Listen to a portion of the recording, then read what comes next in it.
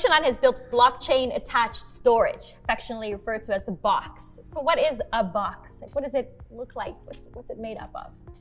So basically, it has several components. The first one is base, which the users can put other towers on top of the base, and then there is the grid, which is upgradable, and the users can upgrade each year to new USB standards. Then there are multiple towers that the users have the option to purchase. So they can purchase storage towers, CPU towers, and later down the road, when we build our partnerships, they can extend it to GPU and router towers. So one of the aspects in the design of Box was for it to be timeless. So we wanted it to function for many and many years to come. We didn't want you to get rid of your current box and buy a new one. The longevity is a very important design agenda that we had with Box. So it's completely modular. That enables it to be long living.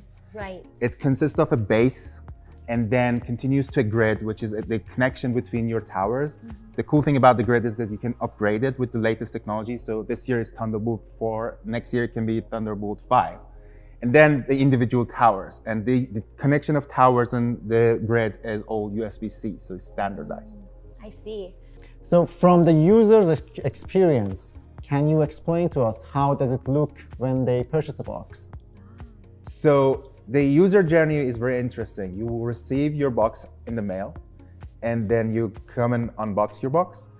And then from there, you open the Box app in your phone and connect it to the internet as you would any IoT device. So it's gonna be a setup very similar to setting up an Apple TV or a vacuum robot. And from there, the user experience continues on your mobile device. So you have all the apps that you normally use for your day-to-day life. Box would be the server for those apps. It stays there at your home. It's the blockchain aspect, the protocol aspect, all of those would be invisible from your eyes. It's all set up for your convenience. You would use your apps as you would on your phone every day now. In Kickstarter, what options users have to purchase? Okay, so I encourage you to check out the Kickstarter webpage to see what the options are. But we're trying to make sure that there are no barriers to entry. So we have everything from just one tower to one tower with the base, or the base with multiple towers. And then if you have the opportunity to buy even a full loaded one of the 9 towers, you can do that as well. But the very exciting thing is that there's also a developer kit. So our hardware team has put together all these different components. So for a lot lower an entry price point, you can get in, buy a dev kit, and start building tomorrow. So Ehsan, my data is on someone else's box. How can I be sure that it's secure? Well, the technology that we are using is actually the latest that we have right now, and it's being used on blockchains such as Ethereum. So if someone can hack this technology and gets it into your box, that would be the least worry that the world have at that point. Because all the bank transactions and everything is broken. And it's impossible mathematically, right? Because you need the compute power. If you had every atom in the universe be a computer, it will take it still many light years to complete. Exactly. You're telling me this box is also some sort of miner. So I understand I have it plugged in 24/7. It's mining token. Just tell me a little bit more about that. Yeah, when people speak of mining, some think of Bitcoin. But the mining behind this ecosystem is not to make you rich in one night. Yes. It's just to make a sustainable ecosystem. It actually it saves you money by not like like having to pay cloud services. Like so you can use this ecosystem for free forever. So that's saving money. Yeah. But that's actually the concept behind the tokens. I see. So here's your experience. You buy a box, you go and cancel all your subscriptions. Yes! You go cancel your Netflix subscription, your Google Drive subscription, everything that you're paying is gonna be owned by you from there on. That's the user experience that we're going with the Box ecosystem and full on Apple. Hold on. I mean, I'm ready to cancel Dropbox. I'm ready to cancel subscription storage. I'm not canceling Netflix. How are you going to be a part of streaming entertainment? Like there'll be a DApp one day where...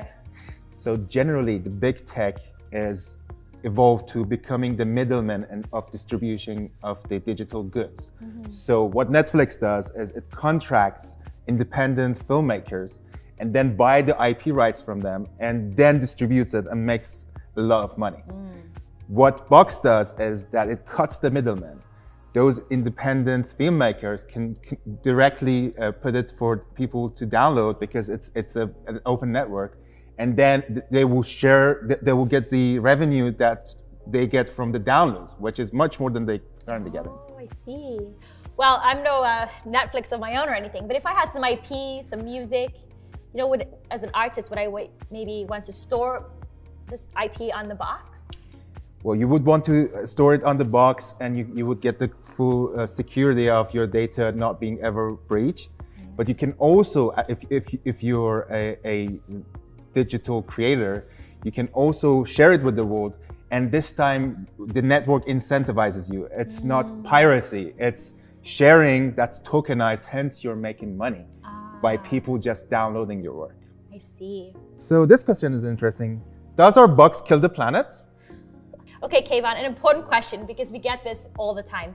You know, there's a few components here. Number one, if we're all storing our own files on a small appliance in our own home that use a little bit of electricity, instead of massive duplications of huge server farms, we already there are helping the planet. You know, when it comes to the blockchain, although there's a lot of negative connotation with that around Bitcoin, we're using tokenomics simply as an incentivization layer and have very low resource intensive transactions occurring around this proof of resource. And so there aren't these massive computational needs that people may think are going on.